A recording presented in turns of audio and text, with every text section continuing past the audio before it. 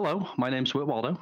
Before I get started, I just want to thank the Dapper Day organizers for putting this whole event and for the opportunity to speak with you today. I'm the founder and CEO of a startup called Innovian. I architect and build custom software solutions and provide technical help to firms that need any additional perspective. My whole career has been spent in the tech consulting business, with the last several years really focusing on building out distributed applications. I've built several solutions with Dapr that run in production today and have been developing a SaaS product that will hopefully launch this next year. I mostly work in Azure. I write .NET applications in C# and F#.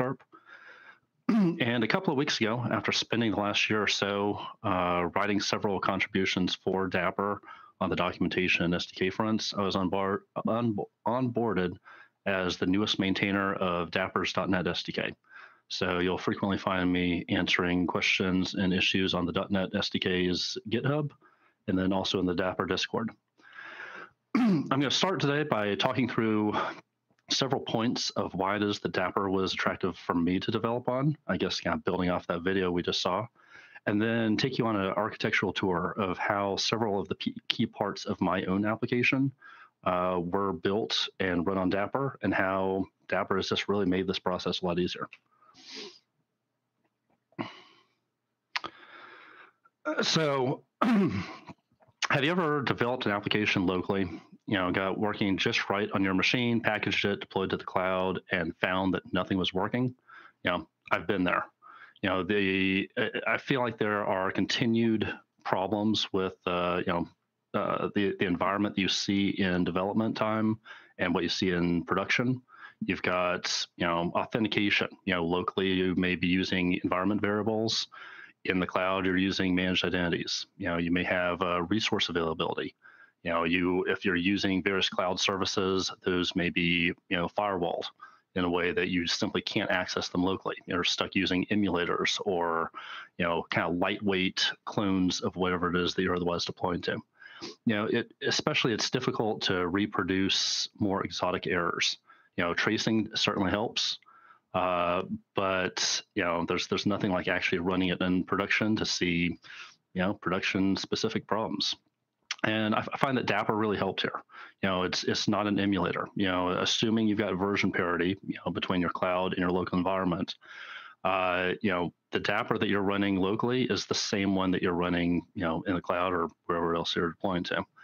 And as a number of people pointed out in the video we just saw, the abstraction is very useful. You are writing against abstract concepts of these building blocks, and that if you decide, hey, DynamoDB is not working out for me today, I need to switch to Cosmos for whatever reason, it's a matter of swap out the components, reconnect. You don't have to change your development code, and that's really helpful. If you plug in an emulator, again, it's just a matter of swapping out the components and really utilizing Dapr's resiliency policies to easily I guess accommodate any of these issues that you may experience in the cloud. You submit some kind of a invocation, it fails to come back, and it may just be network timeout. It may be something wrong with a service temporarily, and having Dapr essentially step in, provide an abstract layer between you and these other environments, very, very helpful. I think it helps with scalability. My startup is constantly looking to cut costs, so I'm usually relying on some kind of infrastructure monitoring. We saw a presentation from Newegg earlier talking about kind of sharing some insight into how it is that we should autonomously scale up and down.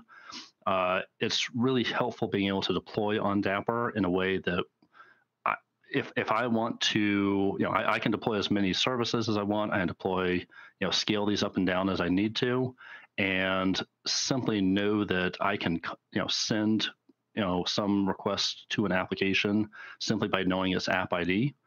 it gives me a lot of freedom to scale up and down and not have to worry about where exactly is my service, on what machine is it running. And that's really helpful.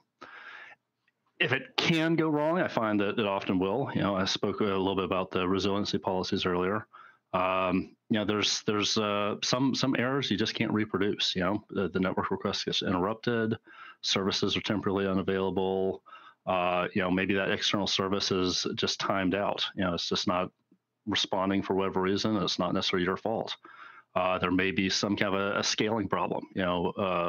Activity bursts are causing your service to simply not get routed to the right place. So it's really helpful to have these policies in place that lets you potentially time out your operations, do some kind of a retry and back off operation.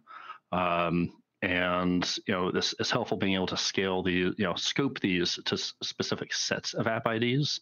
So it's not necessarily across your entire solution, but can really just say, hey, this cluster of apps over here, I need to apply these policies, but maybe some slightly different one over here.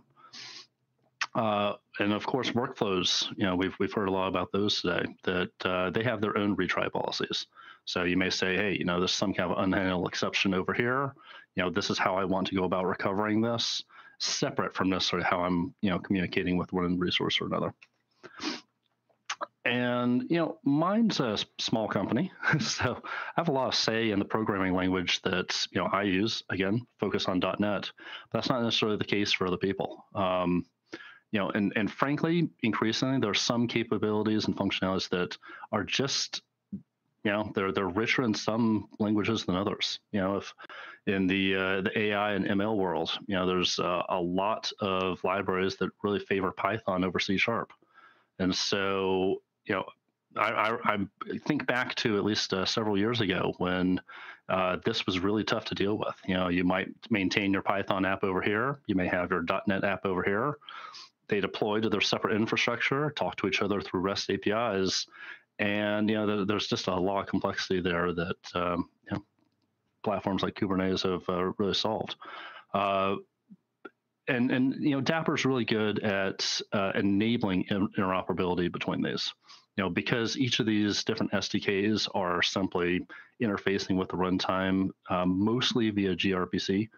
You have there's a lot of work being done in this space, but you have the newer actor functionality with if you're using the JSON serialization that allows an actor to be written in one language and invoked and operated by an actor or service that's written in a different language, and that's really useful. Again, it's just a matter of knowing what's the identifier of what it is that you're talking to. And suddenly you just don't have to care as much about what language or any given program is interfacing with, because it just works. It's very helpful.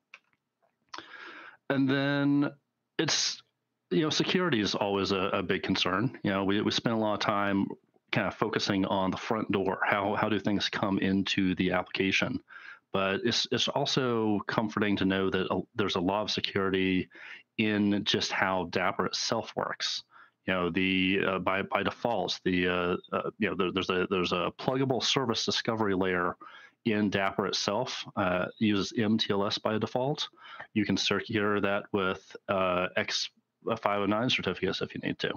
You can say, hey, I want to ensure that requests that come into my platform, that there is no way that someone can arbitrarily invoke my services. They must require some authentication token be presented before Dapr will even respond. And vice versa, you can say, hey, I want to make sure that the request I'm receiving from Dapr is valid, and require a similar token from that side as well. And of course, there's building blocks for, again, speaking to the abstractions earlier, that if I want to retrieve secrets from a secret provider, or I want to perform some kind of cryptographic operations, encryption, decryption, that this is very easily done. It's a matter of just send the data you want encrypted and the keys for doing it, and get that response back. It's helpful. And then finally, Dapr really prevents some vendor lock-in. It runs wherever you want it to. It runs on local machines on Amazon, Azure, GCP. I have applications running on Azure Container Apps and Kubernetes. I guess recently wrote one that ran on AWS's Fargate as well. And so you have many different components for each of these different building blocks that again the capability of subbing those in as you need to is really helpful. Some of them are definitely more cost effective than others. Some of them may have very necessary features that you just need. And there's the Dapr documentation has a chart kind of demonstrating what different capabilities are available with each of the state stores. But you may say, hey, TTL is a thing that I need. I need to know that I'm not just accumulating data indefinitely in the store, that it itself is being deleted, after it's been sitting there for a month. And frankly, you may have some customers that have their own preferences about what it is that their platform is running on. They only want to use Azure. They don't want to use some other platform. And while all the abstractions there are really, really helpful, I found it's also helpful to note that Dapr is opt-in. So if you really, really need some specialized capability that's not in a building block, first check and see if there's a binding. The binding will allow you to keep those resiliency policies and perhaps access that, whatever that specialized feature is that you have. But if that's still insufficient, just don't use Dapr for that piece. Use the vendor's SDK. Sometimes it's a necessary fallback, but if you do that, I'd urge you to also file an issue in our GitHub so that we know that there's interest in that, and we can hopefully build towards that. So at this point, I think I'm going to go through several, take a look at kind of the architectural layout of several key pieces inside applications that I've built. I find that I've written several quick starts in the .NET SDK. I've written lots of documentation for it. The quick starts, they're simple. They are there to really kind of show you here's the basics of what the functionality is and how to kind of get going with it. But I've found, in the real world, it's usually a little bit more complicated. So I guess what I want to kind of focus the rest of my presentation on is really go through 7 kind of key functionalities that I use in my applications, so that you can kind of see how you can kind of tie a lot of these disparate Dapr building blocks into one another. So I think it makes sense to start with user registration. I guess I want to call this out. Bear with me. I want to put all the patterns so they'd fit on a single slide, but I also want the text to be readable. So these aren't necessarily as linear as I'd like. So I guess I will use my little laser pointer as I need to. But anyway, so here we go. So there are a great many scenarios. I mean, we've seen a lot about workflows today, and you're going to see some more. And so this is what my applications usually use with regards to user provisioning. So it starts, there's almost always some kind of a endpoint that triggers these things. It's going to receive the request for creating the new user. And I usually have a number of checks here. So is there already a user that matches this email address? If so, notate the attempt to duplicate it and fail out. Is there a user registration in progress? If so, again, we don't want to necessarily double that up. And so, fail out at that point. Is this user potentially the first one on a tenant? If so, there's going to be additional work that needs to be queued up after this process has ended. If it passes these checks, we'll persist the registration data. That, of course, will tell us that the registration is in progress. We're going to save that, and I want to make sure that these are real accounts, so I'm going to validate the email address. This is an excellent opportunity for actors. So I'll send this send the information about this registration into this actor, spin up an immediate, a 1-day, and a 3-day reminder. And at each of those invocations, this will send an email using the SendGrid binding to the customer. Each of these using some kind of a template to just say, here's, we saw that you tried to register an account. Please click on this link to verify it. That link contains the ID of this workflow, along with some additional key information. So I can essentially validate that, that kind of serves two things. When they click on the link, hopefully they do. When they click on it, that tells me how I can identify this workflow and spin it back up, but also gives me some information so I can look up this particular registration data itself. And so if they click on that, great. We're waiting for the user. We continue. If if they don't click on it, again, the actor is these reminders are persisted. And so after a day, after 3 days, it's going to try again. If that utterly fails, they never follow up with me again. That's fine. It'll essentially, I guess, take an undocumented path here and end without completing. If they do click on this link, it's going to assign any kind of roles that they need. Again, if this required provisioning a new tenant, then we're probably going to kick off a separate workflow for that. And then send a welcome email. Again, use the SendGrid binding, tie that to another template, fill in the details, put their name in there, email address it's going to, link to how it is that they sign in, and then end. And then there's often a bunch of other services that are interested in knowing that a user has been registered. Again, if it requires spinning up another tenant, maybe I put this in a queue so that some other service can kind of pick that up and provision it. And we'll look at that in a future block as well. So invoice generation, common problem. I want to generate the invoice to send to a customer in advance, and just kind of say, hey, this is something that's going to happen on the same calendar every month. It's not necessarily the first of the month. If someone signed up for an account on the 16th, then every month on the 16th, I need to generate another invoice for them. That of course makes billing fun because it may be 30 days, 31 days, but there you go. But typically each billing account is going to be assigned one of these actors. And that's going to run at a fairly semi-random time of day, so I can get a better distribution of when exactly the actor is invoked. Again, startup, I'm interested in lowering my costs on wherever this is running. So if I can avoid having all of the actors spin up at exactly the same time, that's less load on my system. I don't have to pay for as expensive an underlying infrastructure. But when that reminder is triggered, the client's going to need information about the customer in order to populate at the top. Invoice, it has their name, it has their address, phone number, information. And it's going to pull that out of state. It's then going to read the file itself.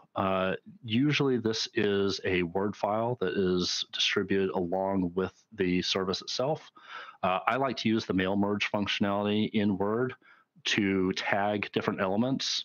And I use a third-party library through API, a company called SyncFusion, to swap out the components of that Word file, generate a PDF, and save that PDF via the Azure Blob Storage binding into Blob Storage. It's blobs themselves are pretty heavy to just pass around. It's a lot lighter weight in terms of messaging and throughput to send information about where the file is saved instead of try to pass that entire file itself around. And then that's going to essentially send use the SendGrid binding, send that to the customer, and just say, hey, here's your invoice. Here's I'll save the reference to it, have a link to it. I'll often attach it as well. But either way, yes, it's an invoice sent off to the customer, and without having to do anything, the actor is just going to start this off again on the next calendar month. This is actually something that can utilize a feature that was just released in the last version of Dapr. we have a new schedule API. And so where this one is a little bit elaborate. So reminders are set on using a time span. And so you have to say, the next invocation should run 30 days from now or 31 days from now. And that it's not a very cumbersome problem, but it's definitely something that you have to kind of keep in mind is, if you want this to run at a, in some point in this hour block on, this particular calendar day, you're going to have to calculate that out so each of these reminders is the appropriate length of time. The new scheduling API simplifies that a lot, because you can now use a cron expression and just say, I want this to be something that runs on the 16th of every month or the 12th of every month. And then, easy enough to say, what hour and minute I want this thing to run at. And so, anyway, that's kind of that. It's very straightforward. The scheduling API will be available in the .NET SDK as of the 1.15 release. So very excited about that. You've got payment processing. So say they receive the invoice, they say, "Hey, great, let's run with it and pay this thing." Again, the request is going to come into our payment service. Usually, this would be one of those, when there's a new customer, spin up a new tenant. It's going to call the service, and now it's going to use this new schedule API. And schedule an operation with the card validation service every month. So on the first of every month, this kind of falls into how can I prevent a charge against the card that may itself be invalid. I can't necessarily know the card's going to be invalid until I try to execute a charge, but I can definitely check the date on it. So if the card has expired, that's a great sign that it's not going to work.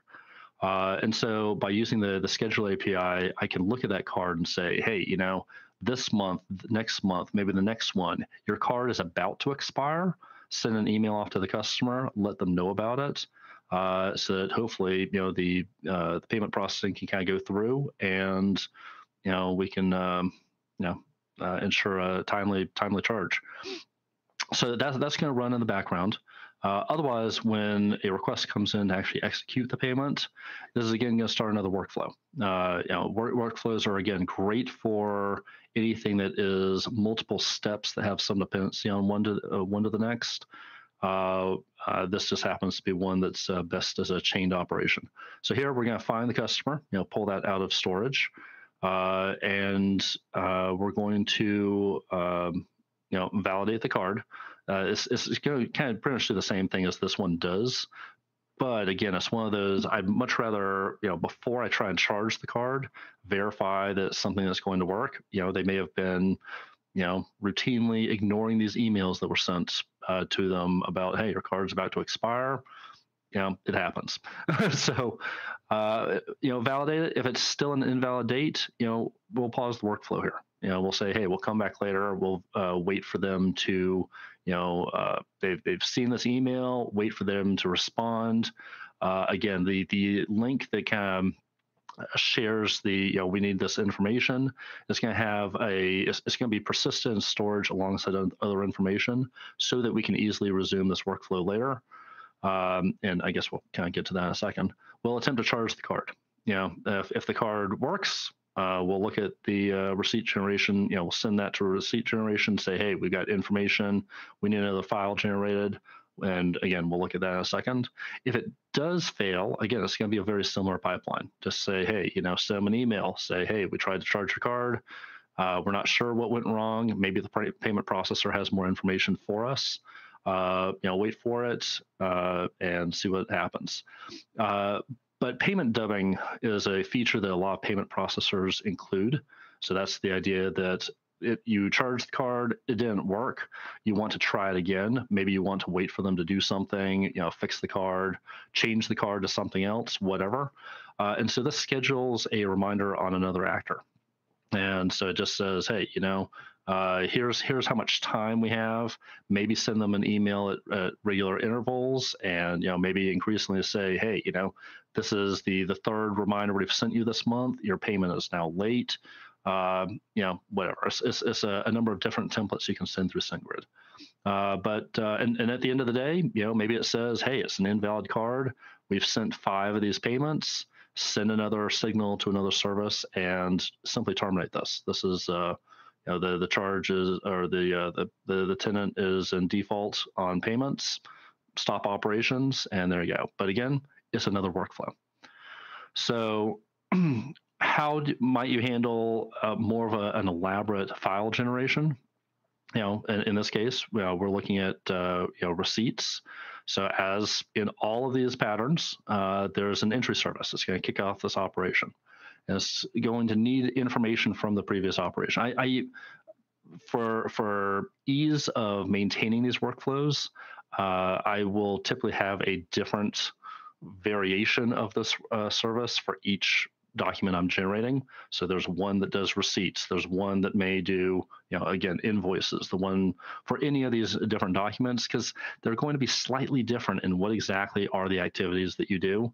And so from I guess a question was raised earlier about workflow versioning. That's very difficult.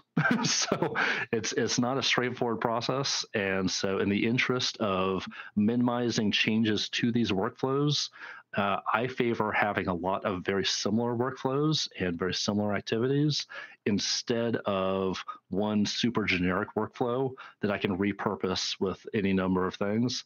Because every time I change that, I'm going to have to deal with, well, what changed? Did I change the model? Did I change the flow of it? And remember, these need to be deterministic workflows. And so that can become very difficult when you start swapping things out. So discrete workflows are key. Here we're going to get the details of this, get that from the storage, the state store. We're going to generate the document in PDF. Again, kind of talked about how we do that on the other slide. Persist that to the CDN. This is one of those, there isn't a binding for it. I typically use Bunny CDN for this. So I've got my own SDK for that. Again, that's fine. Dapr is opt-in. If it doesn't have what you need, use the third-party SDK as you need to. And then we're going to persist this to state. Again, it's a lot cheaper and more lighter weight to pass messages like here's their URL to the object instead of necessarily passing the entire object around. And then again, we're going to email the customer. We're going to persist when it is that we sent this file. This is very specific to receipts. We just want to make sure that the receipt was sent and that see what happens. But there's also a service that's waiting to listen back from SendGrid in this case to hear about the email lifecycle. And so this is essentially going to say, do we receive a bounce notification? If the email is, if it's bounced, okay, great. That's a whole other, question. We need to go reach out to the user. Something's wrong with your email address. If the email was marked as read, great. We're going to persist that timestamp. That may be useful in a future support request. Whatever that lifecycle endpoint is going to be, we're going to save that, listen for them, and then at some point there's going to be a timeout. And again, that's also kind of key to these versioning.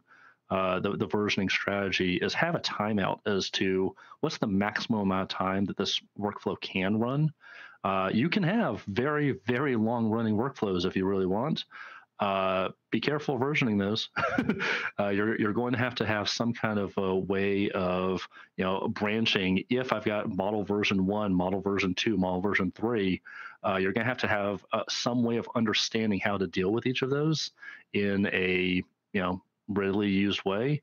I find it's a lot easier to say if you have a bunch of kind of shorter running workflows, then if there is a known time at which they will end, that's the end of which you have to maintain that version of that workflow, those activities, that model. So it kind of makes ongoing maintenance a little bit easier. I have a lot of report visualizations. I guess it looks like I'm starting to run a little bit low on time, so we'll kind of speed this up a little bit. I have a lot of dashboard reports. Each of the elements in a dashboard, you may have line charts, you may have bar charts, whatever it is, are all pulling their data from somewhere. They may all have separate intervals at which the data itself has to be refreshed. This is a great use of Dapr actor. Again, they can persist and recall data outside of the actor to a more permanent storage block. But again, they're excellent for performing interval-based operations. So here I may have these different report elements themselves registered with whatever template actor stores their information. What style, what's the style of whatever this element represents, line chart or whatever. And they're going to each be configured with the data source of what do they get their information from. Maybe I need a connection string pulled from the secret store from a key vault. Maybe I need maybe I need the query that's being used from Cosmos DB or SQL storage or a SQL server or what have you, and that this information is going to include that metadata about how I am pulling this data, how I'm projecting it, shaping the results, and so I can push it into a cache. And at the end of the day, you could have a kind of a naive implementation of a report that says someone views the report, it goes and executes this query in the back end, shows it to the user. That's going to be great right up until you need to show that to 100 different people at a time. And now you're kicking off that same operation for all 100 people, and putting a lot of load on your backing system. This approach kind of simplifies that, because it says that I rarely have a need for real-time reports myself. If you need real-time reports, this isn't going to be your thing. Go and do those real-time queries. But this approach says that each of the individual pieces of the reports can all themselves, run independent of each other, access the information they need, put it somewhere so that all these front-end visualizations can pull from that cache, read that. Those of course are caches tend to be much more higher performance for returning known sets of data, and it also supports they typically support TTL. So if the report is paused or deleted, you don't necessarily need another system in here to go back to storage and say, hey, this report is now obsolete. Delete this information. We're not showing that report anymore. It'll clear it itself. That's very useful. We've got a data aggregator. So I have a bunch of need for an ongoing need to be able to receive data at some endpoint. Here's a little example of just some basic JSON that may look like. And I guess we saw a presentation that touched on this earlier as well. But the data comes in, goes to a topic broker.